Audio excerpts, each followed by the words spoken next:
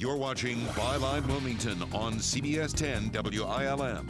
Here's your host, Don Ansell. Okay, we're back with Paul Knight. He's running for mayor of Wilmington, says he's going to be elected in the November election. I wanted to give you an opportunity to finish.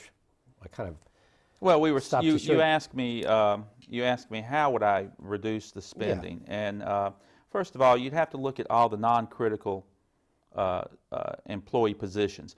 You've been in business, I'm in business. But that's right. And this is the common sense that you have to look at. The budget's public. Where would you cut? The summary is public. Where would you cut? The summary is public. Where would you cut? And to actually see where the cutting would have to happen, I would have to have the line by line itemized budget to see where the pennies, all the way from the pennies to the dollars, are spent. The only thing online with the city right now is the summary budget. And that's not enough detail to make those decisions. But I can tell you that those are the tough decisions that a mayor and council have to make in tough economic times. Not trying to decide where to get money to finish the bike path or where to get money to build another park. We got 36, 37, 38 parks inside the city limits of Wilmington. You know, why spend $4 million on a piece of land to build another park? Let's talk about forced annexation. All right. It's a big issue in your campaign. Yes. Do you think it's a viable tool for keeping cities healthy? I believe a lot of people would like to think that. Do you? I don't believe. In short, it is a way for a city to generate more tax income to the city. But it goes against, but let me preface that it goes against my belief that government should not be trying to find ways to grow their budget and find more income. They should be able to manage the budget and not have to go out searching for every penny. How do cities with stagnant population, if you're not growing the population, keep taxes and the cost of services down? Because those are increasing. Because at some point when a city reaches a critical mass, and depending on the county it's in, it then needs to think about consolidation. All I can talk about is Wilmington and New Hanover County. Do you favor consolidation of city and county government? I'm pro-consolidation. If you'll give me 1 second to tell you why. Right now, if you live in the city, you pay about 79, 80 cents on every 100 in taxes. That's city-county tax. You live in the county, you pay about 51 cents on the 100 county tax. Now, the city council has already said we are going to annex all the way out. So if you live in the county, you're going to have a tax increase and it's going to go up for you. If you live in the city, you're already paying too high of a tax. So we consolidate, we find the efficiencies, and we have a tax rate that sits somewhere between 55, 65 cents on the 100, and everybody turns out better. The county citizens and the city citizens turn out better. And we consolidate this government in an efficient manner without putting mandates on the consolidation like the city council and the county commissioners did with the public utility authority, where they mandated them out of efficiency.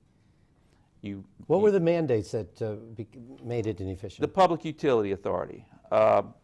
They say this is county commissioners and city council. You can't fire anybody.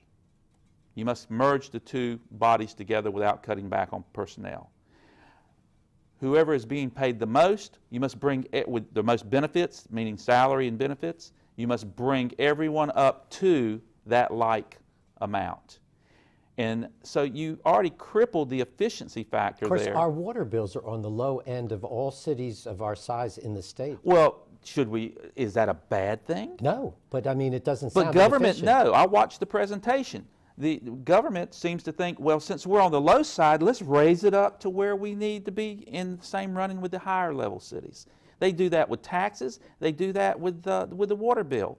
I've watched the presentations. This is not rumors I'm talking about. Do you oppose the city spending for historic renovation projects of city buildings like Thalian Hall and the historic USO building?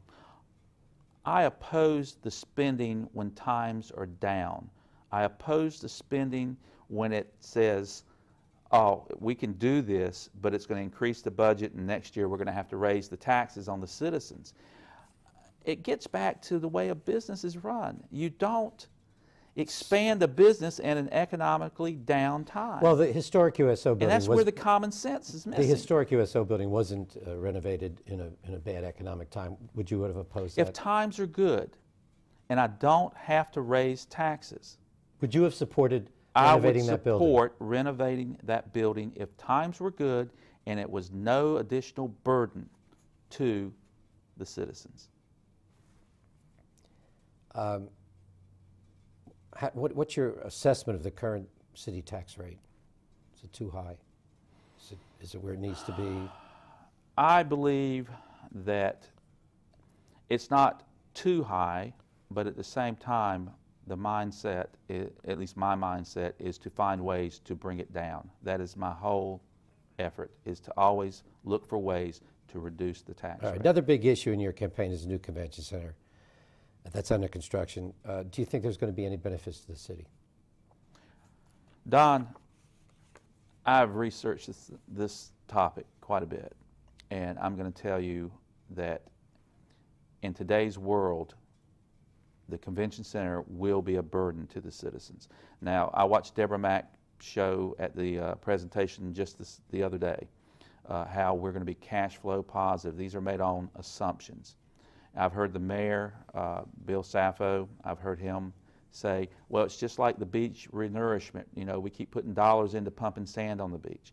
Well, you know what? The beach has a market, a viable market that people want to be at and use and spend money nearby. The convention center market is dying. The people that are managing the convention center said themselves in this presentation, the outlook looks bleak for the next several years. If you're elected, would you stop construction? No. And let me tell you why. I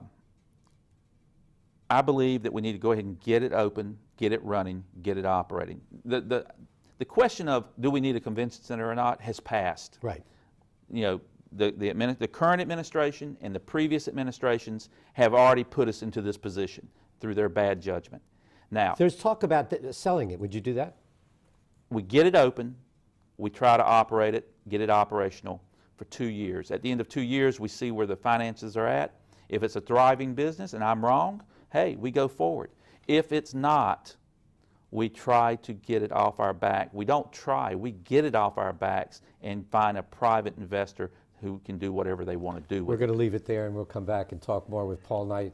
Stay with us.